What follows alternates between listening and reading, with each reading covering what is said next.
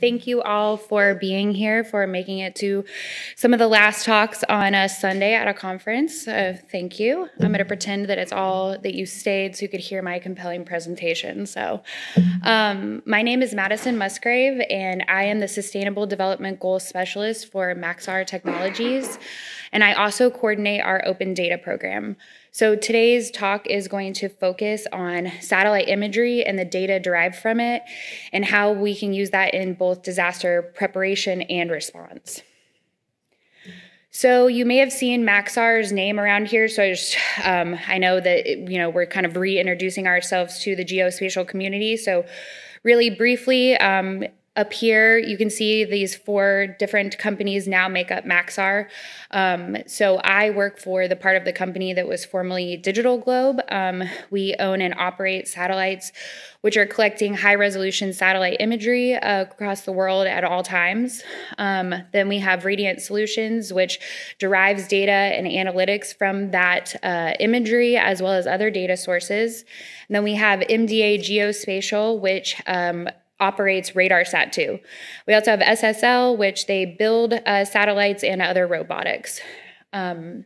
Becoming one Maxar has been extremely helpful in providing solutions for disaster response because it allows us to provide a much more robust response, being able to combine data from all these different sources. And the way that Maxar is related to the OSM community is that our imagery helps to build a lot of the base map in OSM. So, briefly, just wanted to share, we have the most in-depth and largest high-resolution satellite imagery archive available. And we also have 4 satellites in orbit, and as well as RadarSat-2, which is collecting radar data worldwide. Radar data is extremely helpful in natural disasters like floods, and Worldview 3 collects shortwave infrared information, which helps in natural disasters such as fires, because the shortwave infrared bands can penetrate through haze and smoke. So the open data program, I'm not quite sure why my slides are like that. I realized they got cut off at the top, so my apologies. The Open Data Program was launched in 2017 with the initial focus of releasing pre- and post-event imagery for natural disasters. But now that we are one Maxar and we have all of these other data sources available to us, we can release radar data, weather data, analysis, vector data, generally in the form of building footprints from Ecopia, as well as crowdsourced data. And we post this all to the open data site, which can be downloaded and accessed from nonprofits and NGOs working in the disaster space. So this year so far, we have activated for 8 events, the most recently being Hurricane Dorian, as well as the Amazon wildfires and flooding in South Sudan. As we all know, the planet is warming, and that is contributing to climate change. So we expect, as time goes on, that natural disasters, unfortunately, are going to grow in frequency as well as intensity. So how do we decide which of these events we will activate for the Open Data Program? We have an internal committee that anybody can join, and somebody on the committee brings an event to a vote. They send an email explaining what the event is, the expected impact, and they send that out to the committee. Once we have reached a consensus, then we move our communication over to Slack, which allows us to be able to respond to events in real time. So for example, with Hurricane Dorian, it changed paths. So initially, I brought it to a vote to release imagery over Florida, but then as we know, it stayed over the Bahamas and is now shifted course. So we are releasing imagery according to the storm. It's a dynamic process, which allows us to respond to that event in real time. These are some of our partners who we work with closely, who are accessing our data and incorporating it into their different disaster response programs. So quickly, I wanted to show, this is just an overview of the strips that we released for Hurricane Dorian. So this is a quick overview of all of the strips over the 2 northern islands of the Bahamas. When we release the imagery, we release it as 3-band pan-sharpened imagery, which has had atmospheric compensation and dynamic range adjustment applied, which helps to reduce haze in the imagery. It's then tiled out and then put onto a site so that anybody that is interested and signs up for the program can download and access all of that data. I think this area is about 20,000 square kilometers, and then we're continuing to monitor the path of the storm, and we'll release more data as it affects more areas. On the right is just a screenshot from our Weather Desk platform, which is a platform that tracks tropical events. It is used for meteorology. I have a really hard time saying that word, so I was not going to say it, but anyways, this is just another example of how we have multiple forms of data, from all parts of the company that are very beneficial. I essentially have like an in-house meteorologist in Herndon, who he sends me storm updates every day to our Slack channel. He's constantly tracking these things, and it's really great to have that new resource. So this is an image of Green Turtle Cay in the Bahamas. This was taken earlier this year. So Hurricane Dorian made landfall on the Bahamas as a Category 5 storm on September 1st, and it is the strongest tropical storm known to hit the Bahamas. At least 43 deaths have been attributed to the storm so far, and that number is unfortunately expected to rise as recovery efforts continue. The UN has estimated that over 70,000 people are left homeless after this storm. So this next image is of the same area, taken on GOI on September 5th. You can see just the massive destruction that has taken place just on this one particular part of the Bahamas. So in addition to releasing this pre and post-event imagery for Hurricane Dorian, we are also running a crowdsourcing campaign. We're working closely with UNUSA, who is supporting other UN agencies on the ground. And we are going to use this crowdsourcing campaign to identify things like destroyed homes, potential landing areas for helicopters, damaged ports, and flooded roads. Once the campaign is complete, then all of this data will be available on the open data site to be able to be downloaded and used by the community. I have a few slides that are Sentinel images before and after of the hurricane earlier this week. So here I have a few radar images, and as I mentioned earlier, radar allows us to be able to see flooded areas much better. So it's just a quick example of some of those. There were reports earlier this week that the Grand Bahamas airport was under 6 feet of water. So between these two images, you can see all of the flooded area around the airport. Next, I'm going to talk about how we use satellite imagery to help in wildfires. So as you cannot see, this says this is the camp, the area that was affected by the Camp Fire. So we had another response to the California wildfires that hit late last year. We can look back in our archive to access older imagery that we can use for disaster planning and preparation, as well as change detection between old images and new. So this is the same area taken at a different off-nadir angle. And then these are the building footprints overlaid over that image for this area.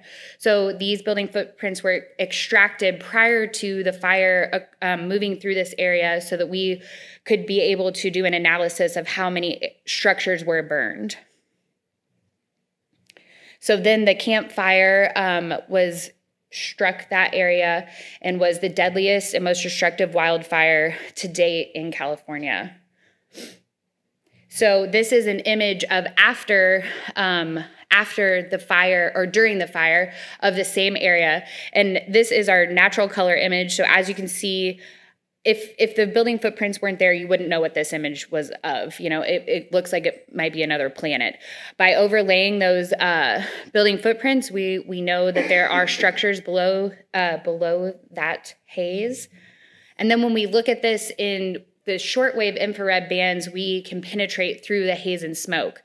And another thing with shortwave infrared is that you can begin to get a thermal signature from the fire. So the darker areas are where the fire is worse, so we can infer that those structures were most likely burned in the fire.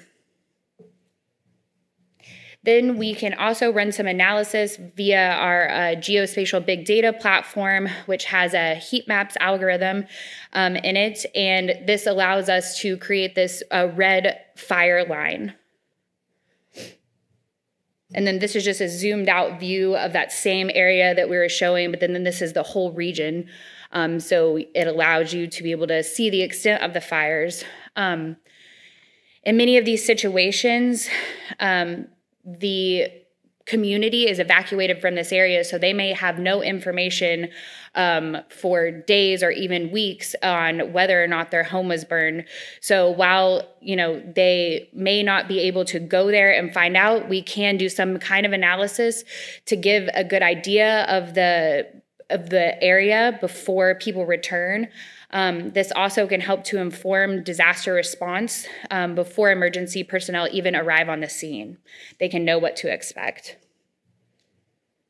And then this is a overview of the burned area analysis. So the areas that are in orange were most likely burned. And we derived that from combining the near infrared, the shortwave infrared, and the building footprints.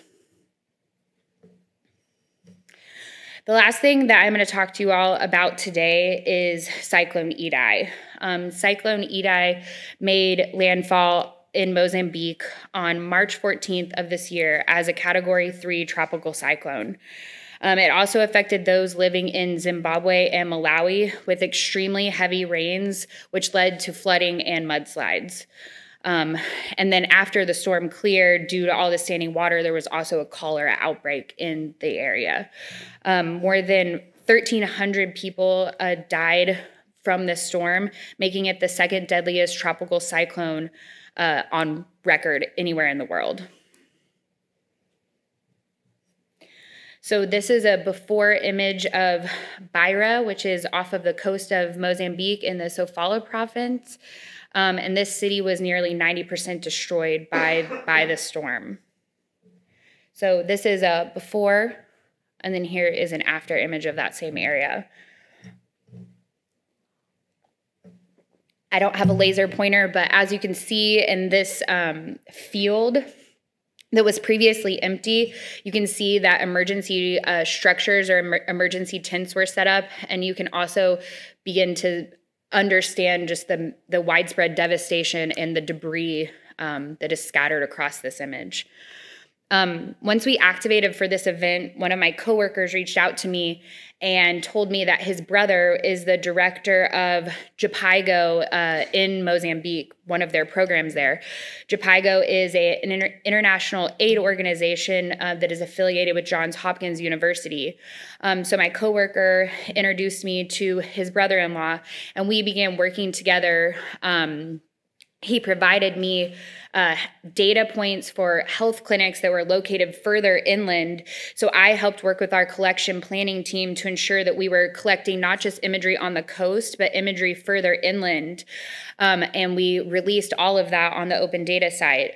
So Darren at JPIGO was able to use the before and after images as well as building footprints, which I wish this was a cooler looking screenshot, but we released 1.2 million building footprints in the Sofala province and made sure that the images corresponded with the locations of their health clinics. So he was able to do some quick analysis and created a before and after map so that he could try to assess damage to their rural health clinics prior to people having to travel there, because it was such an emergency that it was important for the efforts to be focused on the coast, but they still wanted to know whether these rural clinics were affected.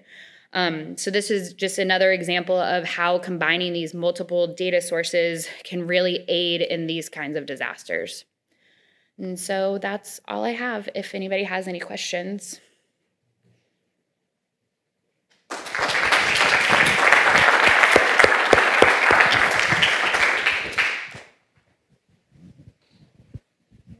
Did you ever go back and ground truth? Sorry, one second. Okay. Did you ever go back and ground truth, like the fire damaged buildings, to see how well your how well your estimates held up? We haven't done that, but with Hurricane Dorian, we are actually hoping to work with a organization. I can't remember the name of it. My coworker from another part of the company told me the other day that he works with an organization that goes and does ground truthing. So we're hoping to combine for the Dorian response. I think that they're there now assessing the feasibility of how many islands they're going to be able to visit. And then we're also going to release, if this is feasible for us to work together on this, they're going to also add that ground truthing to the open data site. So we haven't got to do that yet, but we are hoping to start doing that going forward. Have you guys released, as part of this program, or are you thinking about releasing RadarSat-2 imagery? We do sometimes. I can't remember which events we have released it for. We don't for every event. We are one company, but we still are in, across the world and still learning how to work together. So sometimes we don't always get to add all of the kinds of data and information that we would like to the site. So the primary thing in every event is the imagery, but I am trying to make an effort for every event going forward to add as much as we possibly can. So I think we will be for Dorian. What's the resolution of your imagery compared to like Bing and the ESRI when on just like the map options for OSM? Can any of my technical Maxar friends in the audience help to answer? Our imagery is like from Worldview 3 would be 30 centimeter resolution, and then Worldview 2 GOI would be 50 centimeter. I'm not sure how that compares to the other imagery sources, because I have spent my entire geospatial career at Digital Globe, so I'm very familiar with our resolutions, but I'm not sure how that compares. Because I've been noticing, like, doing some Bahamas work, like the Bing and ESRI kind of match up, but then Maxar's a little off, so you just have to move the buildings and stuff. But so anyway. Pete, do you have anything to add to that? Anybody else? I'm not the most technical person, I will admit, first, so I could get back to you on how that compares. A projection issue? Geo-registration issue. And we think ours is the best. Right, so that's not a resolution issue.